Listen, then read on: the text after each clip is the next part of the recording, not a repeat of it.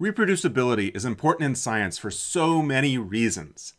One of the reasons that I think is totally undersold is the ability to reproduce our work across projects. What do I mean by this? Well, stay tuned for the rest of today's Code Club and I'll show you what I mean. Hey folks, I'm Pat Schloss. Reproducibility can mean many things to many people. On one end, if we take the same code or the same methods and apply it to the same system, we should get the same result, right? That's a basic idea of reproducibility. Another approach to reproducibility that I'm really fond of is the ability to take the same code and apply it to different systems to not get the same result, but to get the same process, the same processing of the data, the same visualization of the data, the same analysis of the data across those different data sets. To me, that's a win. That really improves our ability to replicate our analyses and do the same type of analyses in multiple different settings. Also, it is the basis of the name of this channel, which is Riffomonas. The idea of Riffomonas comes from the idea of riffing, where we might take a theme, say in music, and replicate it across different settings with slight different perturbations. If you're a fan of Hamilton, the musical, perhaps you're familiar with the counting sequence from 1 to 10. That counting sequence is used maybe 3 or 4 times across the musical, each time with a subtle change. And that if you think about it in kind of the context, it tells a different story each time it's used. Well, I'm not making Hamilton here. I'm sorry, I'm not Lin-Manuel. But I can make my life easier by taking the analysis I apply for one project and using it in another. Obviously, I think this also says a lot about how we can learn to program. And that I can learn to program by taking a code chunk that somebody else has developed. I can adapt it to my use and then modify it to make it better or to, highlight the unique aspects of what I'm doing. That is how I learned how to program, and that is how I try to teach people to learn how to program themselves. So if you've been following along with recent episodes of Code Club, you know that we've been building an ordination using different packages, different approaches to a data set that was developed by a former graduate student in my lab who's now Dr. Alex Schubert. We've taken that, we've improved it, we made it look nicer. And what I'd like to do now is see if we can take that same coding approach and apply it to another data set that was made by another former student in my lab, Dr. Neil Baxter. The ordination we've been working with looks at the variation in the gut microbiota of people without diarrhea, those with diarrhea, and those with diarrhea and who are also positive for Clostridioides difficile. The new data set I want to work with from Neil Baxter's papers looks at the variation in the gut microbiota of people with normal colons, those with adenomas in their colons, and those with carcinomas in their colons. My goal for today's episode is to take what we've done for the Schubert data and modify it for the Baxter data. Looking in my raw data directory, you'll see that I have the same files for the Baxter data set that I had for the Schubert data set.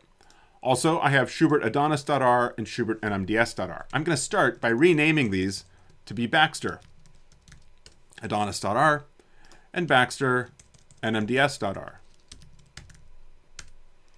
And I will go ahead and open this up in RStudio. And if I go ahead and open up these scripts, one thing that I see right off the bat is that I'm sourcing in Baxter nmds.r Schubert adonis.r. So let's go ahead and change that to Baxter adonis.r. I'm going to go ahead and source the whole thing. Great. So this created Schubert nmds.tiff.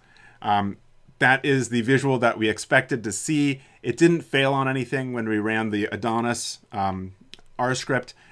You might recall that we had a stop if not in there if any of the comparisons were not significant. So that looks good. So if we start in Baxter adonis.r, I'm going to go ahead and change Schubert to Baxter throughout. I think there's only a couple places where I used Schubert. I guess I can go ahead and do a search on Schubert, and I think I got them all. Okay. Something that occurs to me is that not only are the file names different, but the column names in my metadata file are probably going to be different than what I had in Schubert. And certainly the diagnosis or the treatment groups are going to be called different things between the two different data sets. So I'm going to want to update this in adonis.r as well as in nmds.r.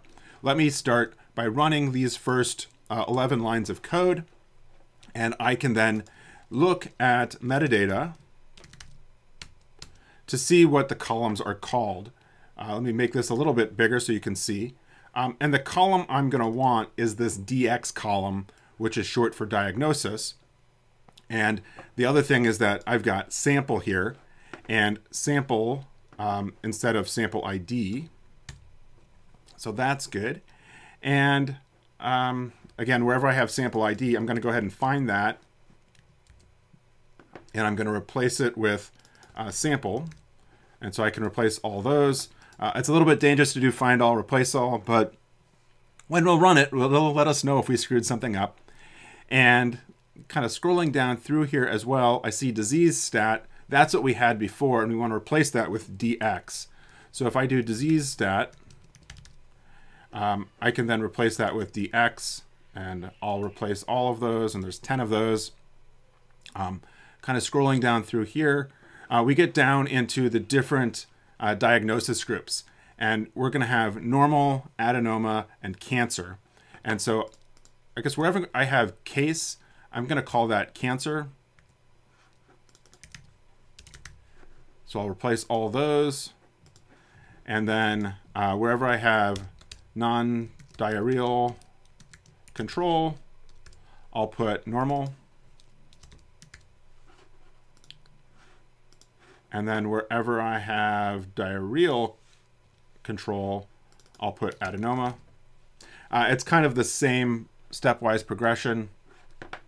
So I found those 4. Let's go ahead and run all this and see what happens, see if anything blows up. So that went through well. Let me look at meta distance.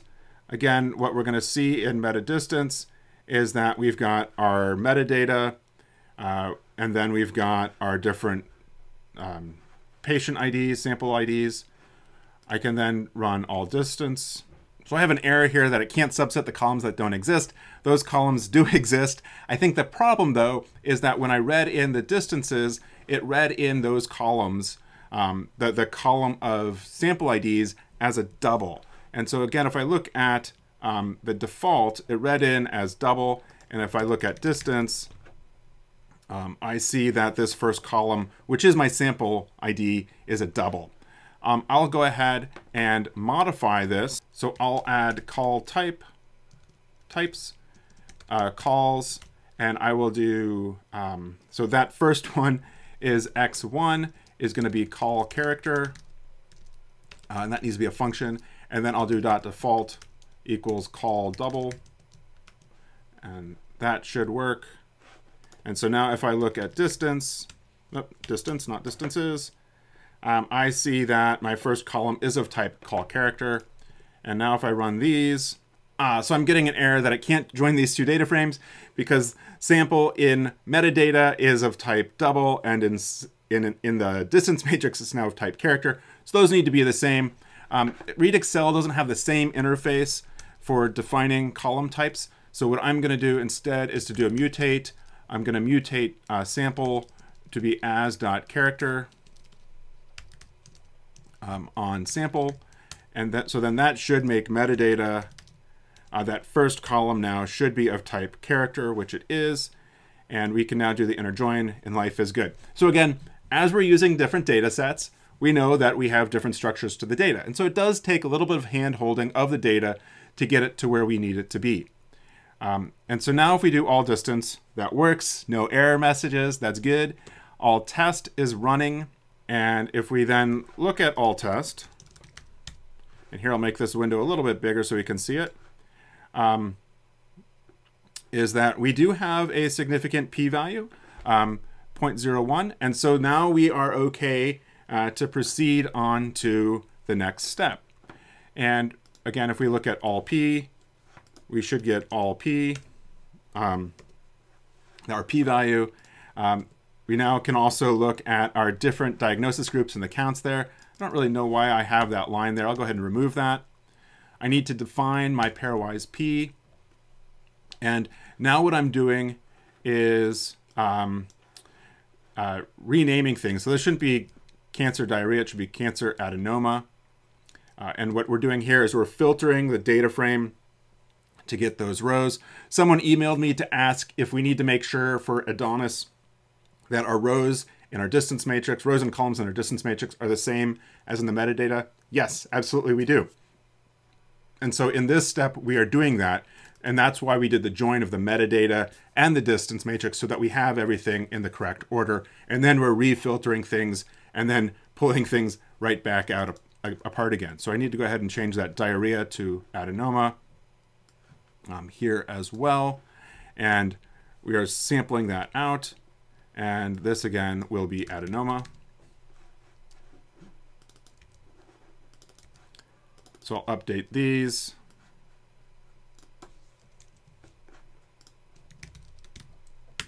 Run that. And then this again will be adenoma.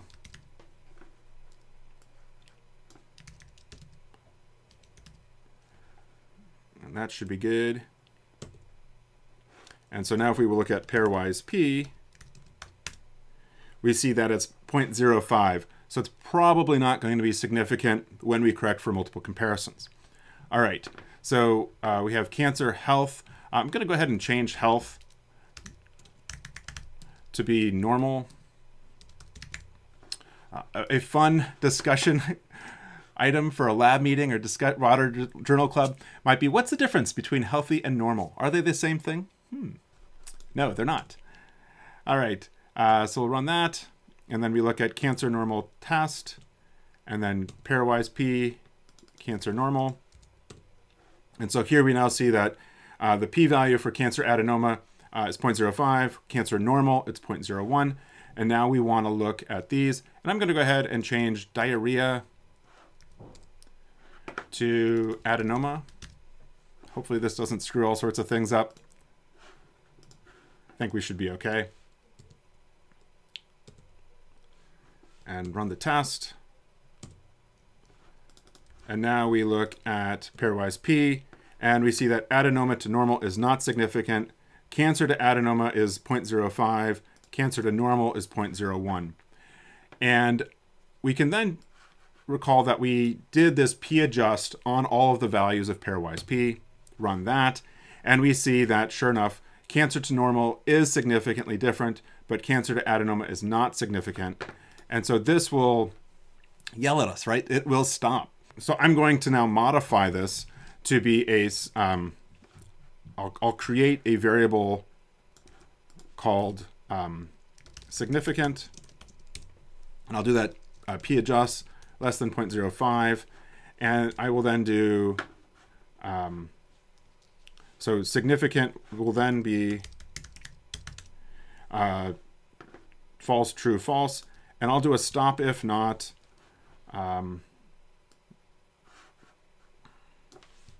let's see, let's do stop if not cancer normal, or it should be significant, and then square brace, quote, significant normal that. So that's good. And then stop if not significant cancer adenoma. And it'll also then be adenoma normal. And I'm going to do not significant, not significant. I'll slap a ampersand in the middle there, because what not significant cancer adenoma will give me is true, and not significant adenoma normal will give me is true. And so then both of those with the and will be true if they're both true. Okay. And so then we can do stop if not, and now we're good. So what this analysis has told us is that the difference between cancer and normal is significantly different, but otherwise normal adenoma aren't different. Normal adenoma and adenoma and cancer are also not different. So we'll go ahead and save that. And let's go ahead and return to Baxter nmds.r. And I will run that script just so we know that it all works. What we're seeing as we work through that Baxter adonis.r script is, again, as we use different data, perhaps different metadata configurations, we need to update for different columns, column names, data types, values in those columns, right? So we don't have non-diarrheal control, diarrheal control in case we now have normal adenoma and cancer. And so we have to update that, and that works well. All right, so now we're ready to come in and start working on our plot. And so again, wherever I have Schubert in here, I'm going to replace that with Baxter. So I'll replace all of those. And again, this will allow us to read all this in. Something that I'm going to do, because I know I had to do it earlier, is the call types.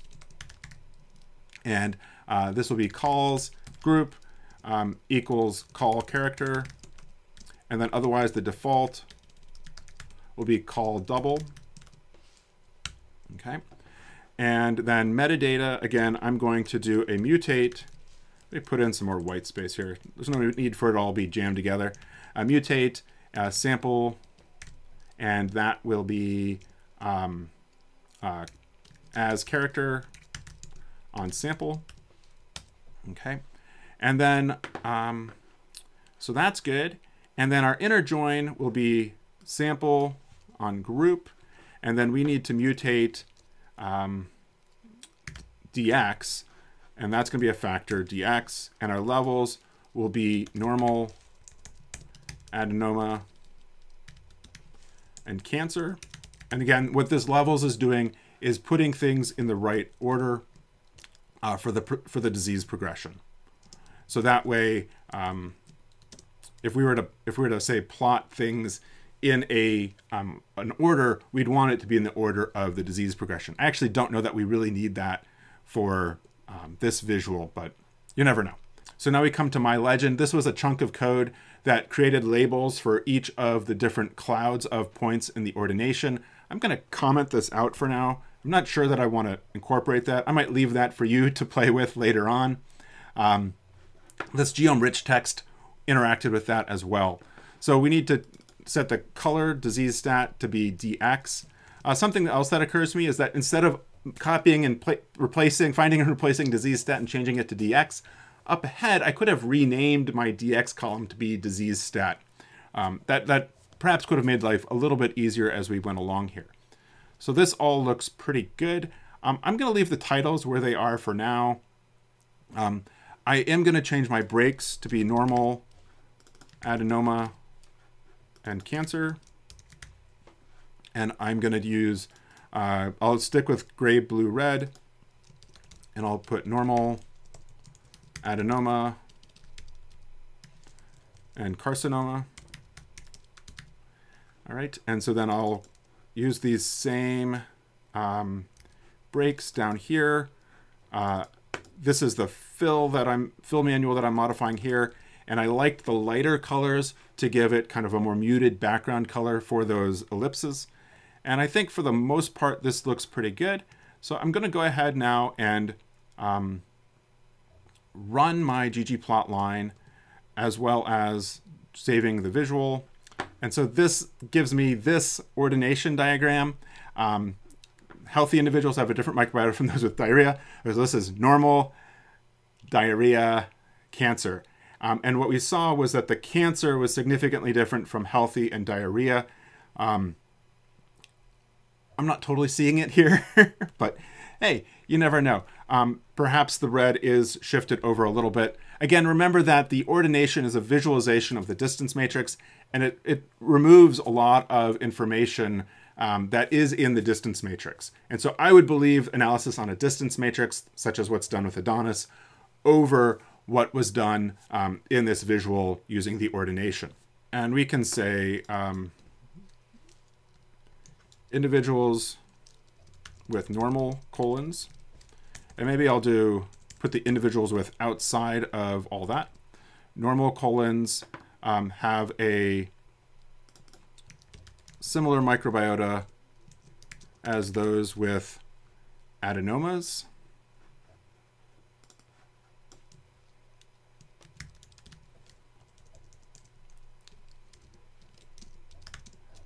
But those with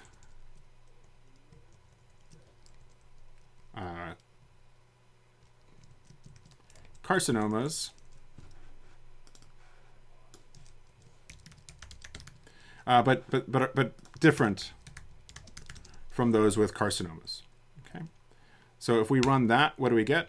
We see individuals with normal colons have a similar microbiota to those with adenomas, but different from those with carcinomas. So I've got to kind of play with the spacing a little bit. So I'll put it between similar microbiota. similar as those with adenomas. So need to remove that. So again, you've probably seen me futz with this stuff before. It's a little bit tedious, but is the difference between making things look good and making things just look kind of half-assed, if you will. And so adenomas, let's put it after the but different from those with carcinomas. And so I'll put the carcinomas back up a line.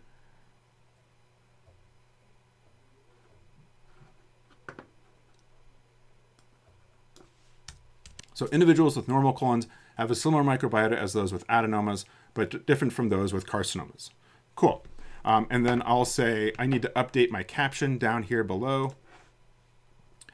So I said all pairwise comparisons were significantly different using adonis.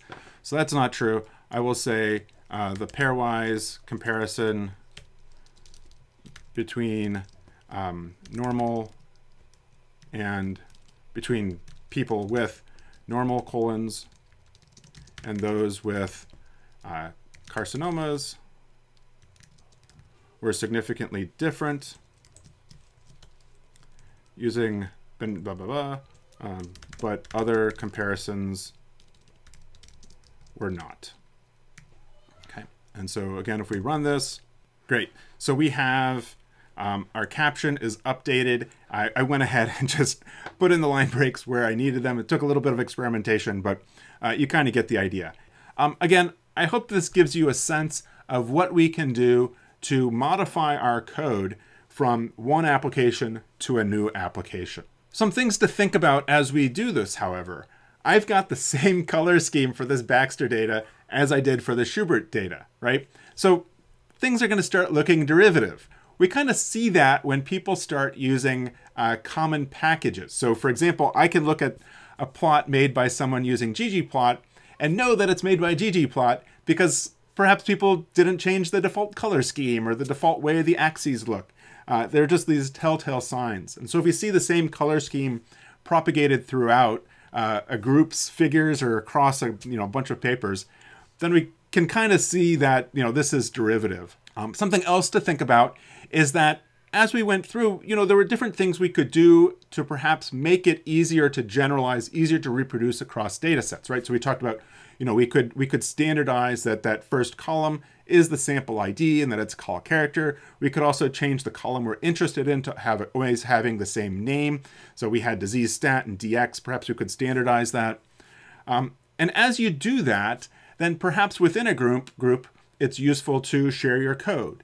And if you do a lot of that, then it becomes useful to turn those into functions, and then from there into a package that then becomes more useful to other people, and also then becomes ultimately more reproducible because you're not kind of futzing with the code as you work through it like I did a lot in today's episode. So that's actually happened.